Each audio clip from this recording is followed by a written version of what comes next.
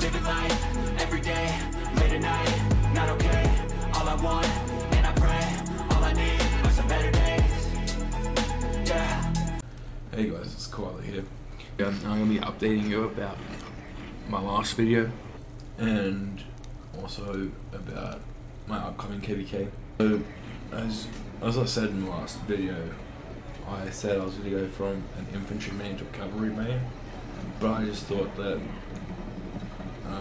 that's going to be a bit too much, and I've already kind of invested a lot into infantry, so I'm thinking that I might as well stick with being an infantry main, but have a cavalry march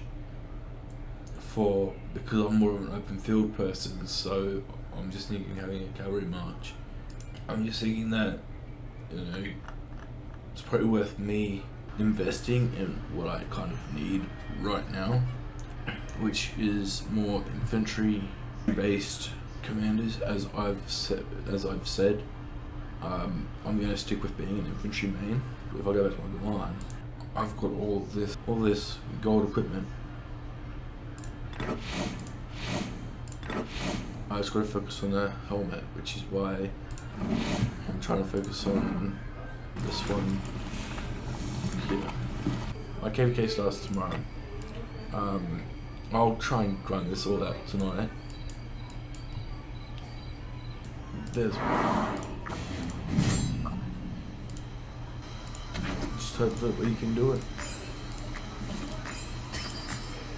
And I think I've got the right number of troops, but I'm not 100% sure. But once KvK starts, I'll probably switch back to Vikings. I'm just journeying at the moment because the AP regeneration is good, and the troop training speed.